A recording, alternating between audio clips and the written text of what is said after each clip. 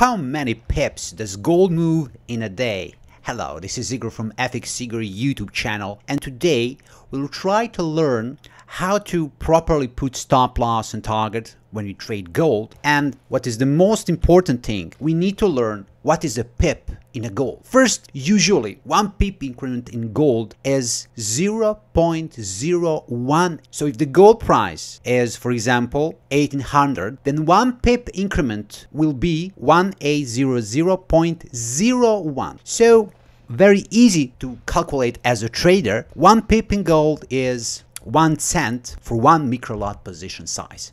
So if you want to learn more about position size of gold, you will have a link just about this video, and you can go and watch our previous video about this topic. But today we'll talk about gold volatility, and something that's very, very important for every single trader that trade gold. And I will describe you why this is very important. First, you know, if you trade euro dollar, British pound dollar, you know that the stop loss can be 100 pips by average, around 100 pips, because during the one day euro dollar can go up or down 100 pips. And if you're a swing trader, you will have around 100 pips stop loss. If you are, for example, a daily trader and you trade very, very often, couple hours, usually we have a quarter of something like 25% of daily average true range, and it will be around 25 pips, for example. But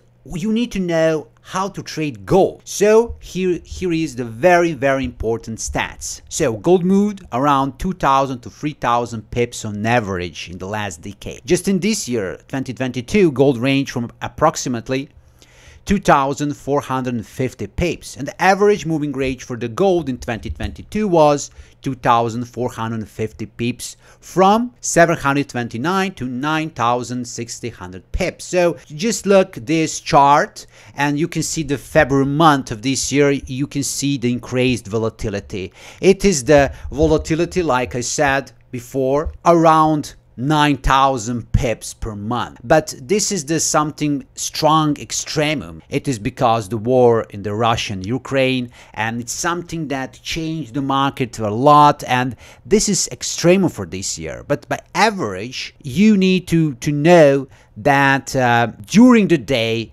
you can see around 2,000 to 3,000 pips. And this is very important. Why? If you're a swing trader, for example, you will use 2,000, 3,000 pips, for example, 4,000 pips as a stop loss, sometimes a little bit more if you see that huge volatility in the market. But if you're a daily trader, you will maybe use 500, 600, 700 pips. So this is important to know, to feel the market, because if you feel the market, if you know what is the average volatility, you can use that as advantage in trading. I will give you another statistical important thing about gold and gold trading. First, you know that during the Asia session we have a little bit quiet volatility market, but during the moment when the Euro session and US session overlap around the 2, 3, 4 hours GMT,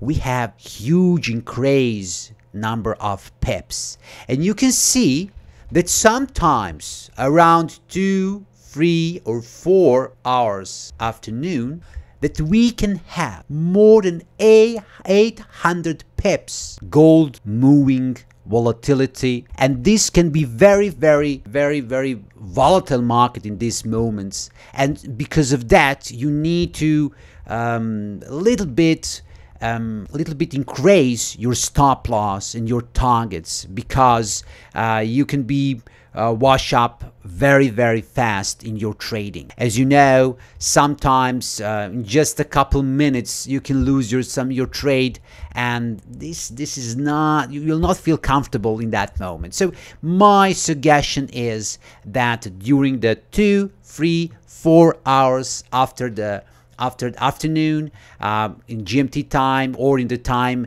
when US market and Euro market overlap.